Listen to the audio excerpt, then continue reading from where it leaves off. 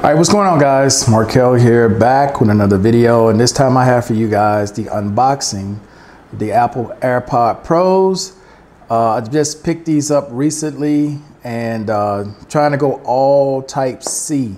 So the only things that I have left that are type C are my iPhone 14 Pro Max, my Magic Mouse, and the AirPods Max.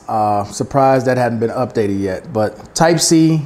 Apple AirPods Pro 2nd generation. So let's do this quick unboxing.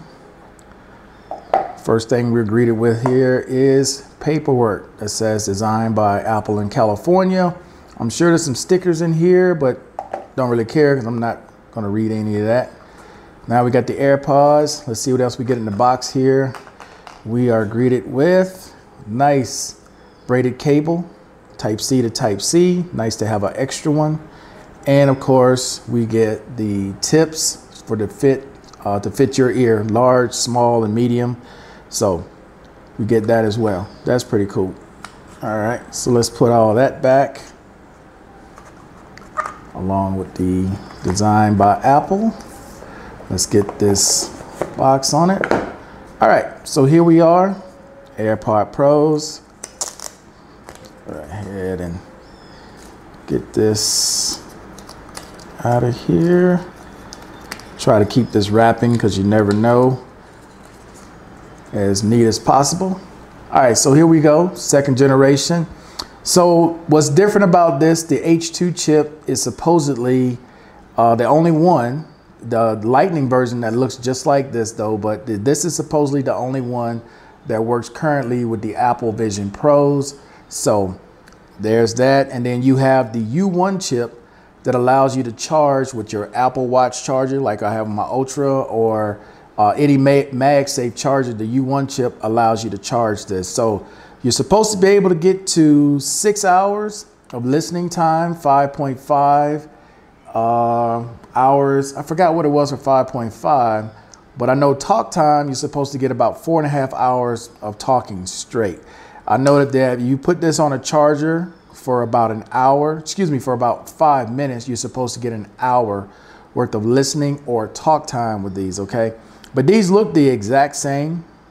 There's really no difference in this, except for those updates that it had with the U1 chip, the H2 chip, using it with the Vision Pros, the headset, and this is IP54 water and dust resistant. Now, it's not like your phone, IP68. Don't take this and just dump it in a pool. This is more for people working out in the rain, working out, okay? Shouldn't be a problem at all. It does have these speakers at the bottom here where now it'll make sound where you can actually find them. So that's pretty cool as well.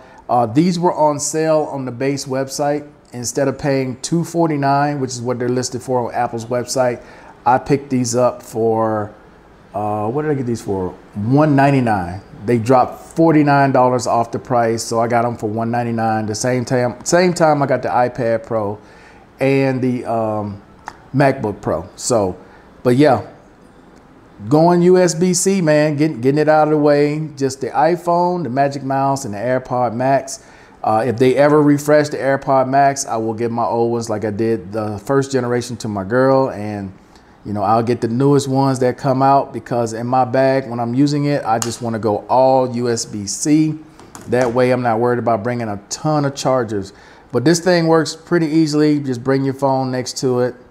It'll find it. And that's one of the great things about Apple. I know Apple gets a lot of hate from people when it comes to their devices. And there it is right there. Headphones 100%. Case is at 91%. Apple gets a lot of hate, man, from some people, but I just love how simple things are to just hook up. And then you can do the whole test your ear with spatial audio and all that. Oh, that's what it was. With spatial audio, it's 5.5 hours. That's what it was. And 6 hours of just listening to music, 4.5 hours of talk time, okay? But that's it for now, guys. I'll come back later on and let you guys know if I notice any big change from listening to this, because you do get the 20-bit lossless audio with this new one versus the Lightning one and the first generation. Okay, so those were some of the changes, but that's it guys for now. Hey, I appreciate everybody watching as always. I'm sure I'll be back with something else I've gotten from Apple or unboxed it, or I'll come back with another video about either the MacBook Pro or the iPad Mini 6, and I'm really starting to like this iPad Mini 6, man. I'm out. Peace. Enjoy the rest of your day.